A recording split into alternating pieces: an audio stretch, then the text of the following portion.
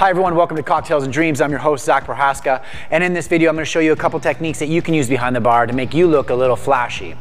Now, what I'm going to show you in this tutorial is finger rolls. People have been asking me about finger rolls, so I've made a tutorial for you, and I hope this helps you make a lot more money. Now, before I show you this move, please check out our Instagram. We've got 1-minute tutorials on there, and they're awesome for you to learn from. Also, man, if you like this video, comment below. Let your bartender buddies know that we're out there and we can help them make more money and create more opportunity and experiences for them.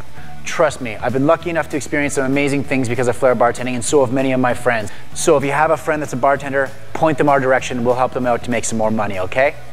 Now, before I show you these moves, just remember, these moves are a little bit more time consuming than others. They take time and consistency, so you gotta do it over and over and over again. Some of my students land it in a minute. However, it took a long time. It took me a couple hours, so if I can do it, trust me, you can do it. But what makes these moves so great is that they're quick, they're effective, and they won't slow down your service at all. So you've gotta get really good at it so you can do them behind the bar without even thinking about it. All right, so first of all, what we're gonna start off is a reverse thumb roll. Now, a reverse thumb roll is probably the easiest of thumb rolls that you can learn. All it is you're grabbing the base of the tin, you're having your thumb up high and your forefingers on the outside.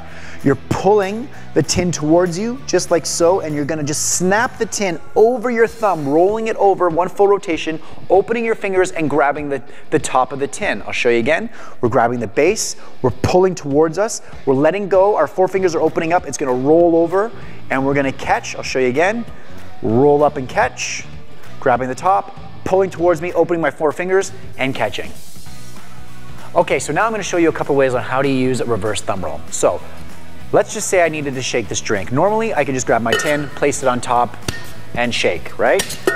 Well, instead of just grabbing the tin and placing it on top, you can just do a reverse thumb roll and place it on top. You could also do it with a jigger.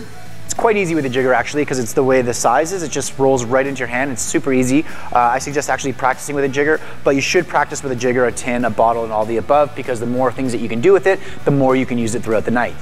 Okay, now our second one is a regular thumb roll. Now a regular thumb roll just looks like this. We're gonna hold the bottom of the tin, we're gonna take our forefingers, pulling the tin towards us, and we're gonna roll the tin over our thumb, and we're gonna catch it. Okay, I'll show you again.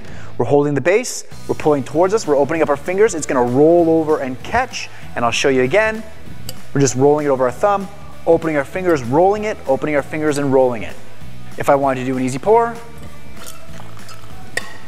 you can do it with your muddler, your mixing glasses. Now our third roll is the finger roll. So this is a cool one too. So what we're gonna do is we're gonna hold the middle of the tin. We're gonna snap the tin towards us. We're gonna open up our 3 fingers from here. The tin's gonna open up, we're gonna open up our thumb, it's gonna roll over our index finger, and then we're gonna catch it. I'll show you again. So we're gonna hold the middle of the tin, we're gonna pull towards us, we're gonna snap the tin towards us, we're gonna open up our 3 fingers, we're gonna let our thumb go, the tin's gonna roll over our index finger, right around and into a grip. And when you get comfortable, it should look like this. All right, I'll show you one more time. And once more, and there you are. With a finger roll, you can do it with a spoon, and you can even do it with an exhibition flair bottle. This ball's got about 2.5 ounces inside of it. I'm gonna roll over my finger, just like so. I can go into a pour after if I'd like as well.